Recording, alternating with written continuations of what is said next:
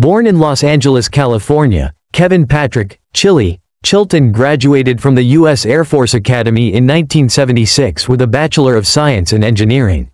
He earned a Master of Science in Mechanical Engineering from Columbia University in 1977.